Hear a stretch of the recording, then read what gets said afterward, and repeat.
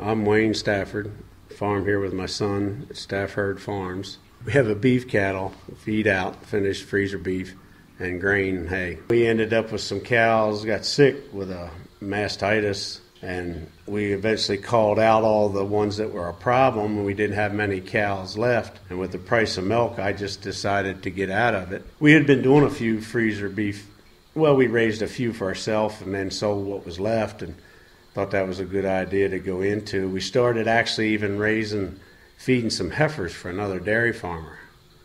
And we got into buying some more feeders and finishing them out and selling them. It was hard to find feeders that didn't have hormones and stuff like that, so it was getting harder and harder to find them. And when you did, you found a premium. Well, luckily for us, we found this herd of purebred Angus that was for sale, and we originally bought like 25 cows, and we built it up to now, which we got roughly 60 cows and a couple bulls, and then everything we finish out is sold privately. But my grandfather and his brother, along with my dad, they had a little bit of everything. They had dairy, they had swine, they had a butcher shop, they had produce, they had chickens, eggs, geese, turkeys, the whole 9 yards. And my grandfather says the only success to farming is to always have something to sell.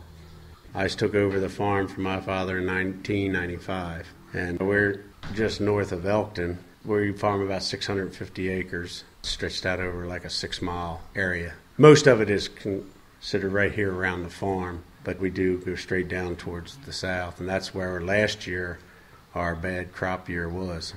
I learned about crop insurance in 1999 when we had our first complete crop failure, but I've been carrying it ever since. We have yet to have a complete failure, not even enough for a claim, but I still keep the revenue insurance.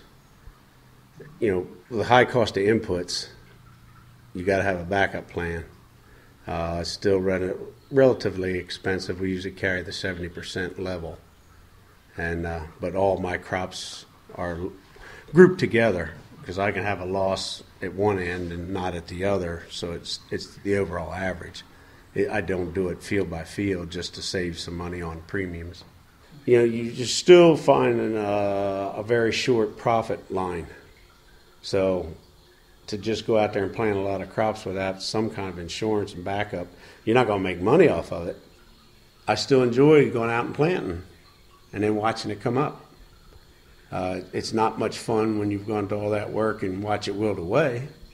Yeah, I mean, my son, he wants to farm. I got my grandson, and that's, in the back of our mind. And part of the reason you go with insurance, you want to make sure something's still here. If they want to take the opportunity to do it.